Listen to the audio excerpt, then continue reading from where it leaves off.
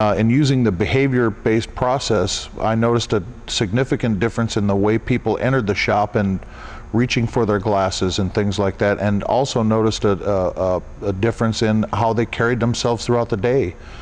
People were acting safer, they were bending and lifting and handling safer. They were moving around the machine shop completely, and actually throughout several areas of the plant much safer than when the initial program started. I noticed during the observations that my observation scores were getting higher as I went. They went from the mid 80% range to the higher 90% range, and it was a definite move in the right direction. And I do believe it had some staying power, that people were carrying this day to day even without me, you know, encouraging safety and doing the observations. The behavioral based process helped me personally.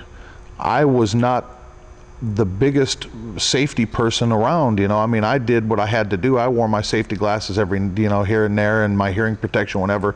But when I noticed that it was a serious thing, you know, I took it upon myself to actually get involved with it and see it through. It's a personal thing as well as a professional thing. You know, when I go into a place, I look for safety things, you know, and when I go into shops and go into other businesses, I look to see how safe or unsafe that place is automatically. This behavioral based process has actually enlightened me as far as safety is concerned. I wouldn't give it a second thought if it wasn't for this. And that's honest.